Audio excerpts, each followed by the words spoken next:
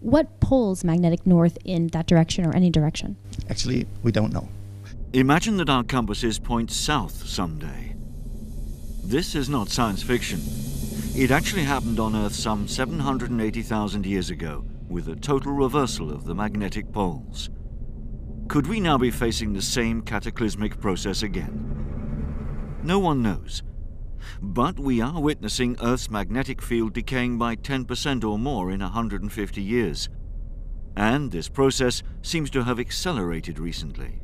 Stay cool. Hit the button, baby. This is a Thor News presentation. Thor News presents Party Dance Time.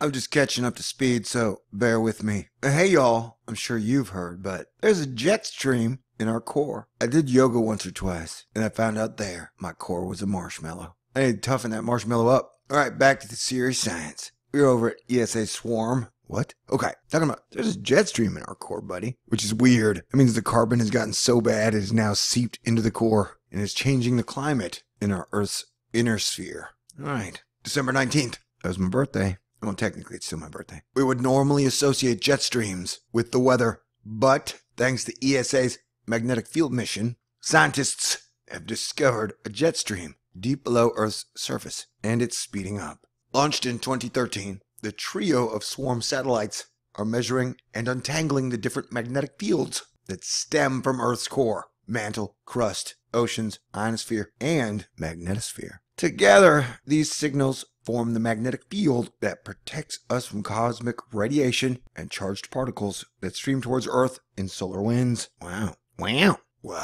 Measuring the magnetic field is one of the few ways we can look deep inside our planet. As Chris Finlay from Technical University of Denmark noted, we know more about the sun than Earth's core because the sun is not hidden from us by 3,000 kilometers of rock. Asterisk, I'm not sure we know that much about the sun, man. Just because scientists are like, yeah, we know a crap ton about the sun. That don't mean it's true. The sun's the most powerful thing tangible in our solar system. Is your car powered on the sun, buddy? Is your house powered on the sun? So if scientists have figured out the sun, how come we can't harness all of its power and energy? The field exists because of an ocean of superheated swirling liquid iron that makes up the outer core, like a spinning conductor in a bicycle dynamo. What?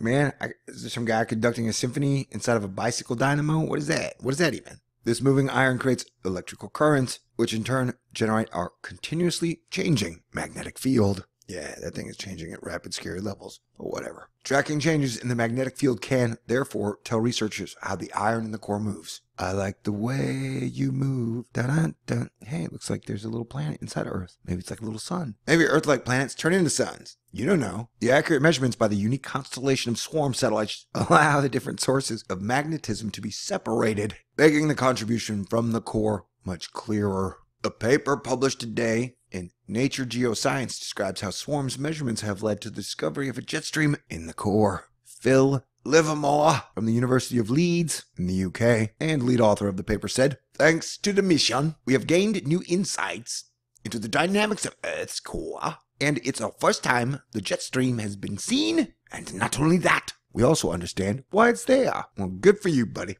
Throw yourself a parade. One feature is a pattern of flux patches in the North Hemisphere, mostly under Alaska and Siberia. Flux patches. Those are probably those lobe thingies I'm talking about. You know, lava lamp. I was talking about in my other videos.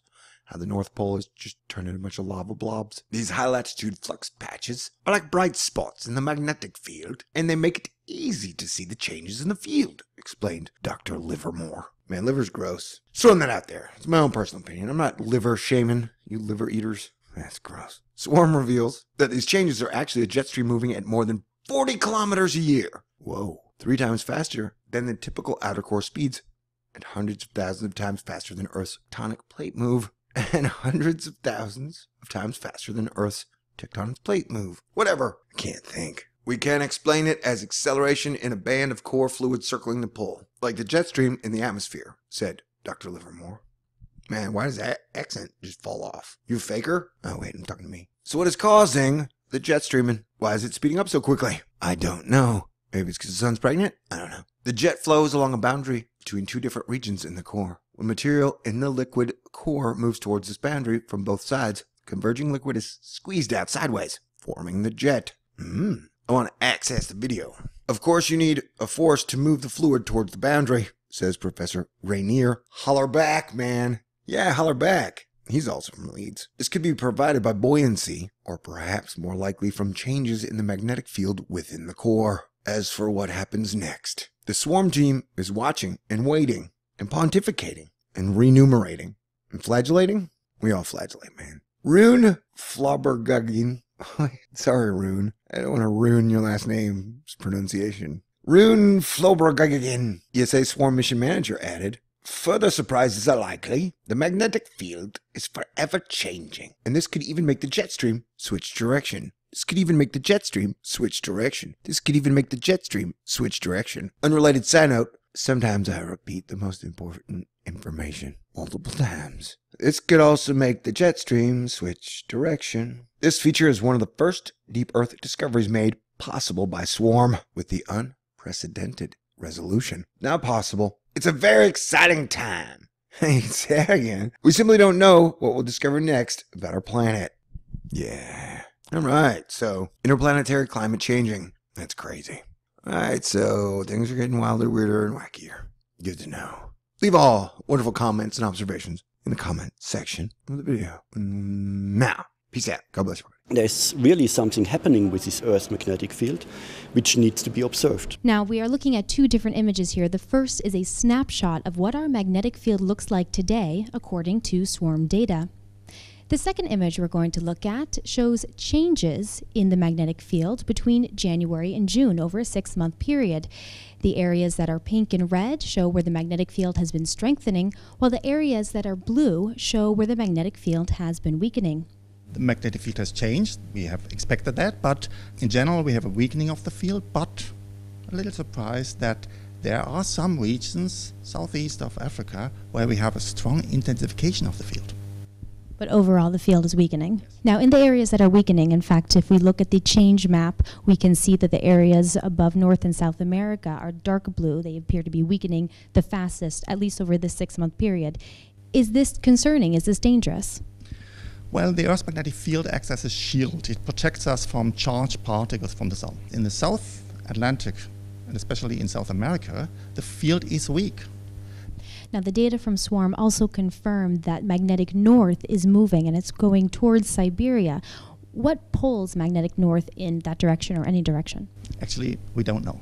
Surprisingly, there's nothing similar in the southern hemisphere. So the south magnetic pole doesn't move that fast.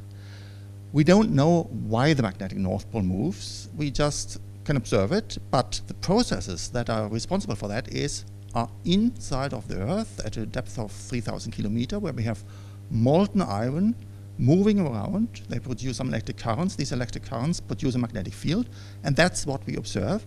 And depending on which of these features on the core surface is stronger or weaker, that has impact on how the magnetic field moves.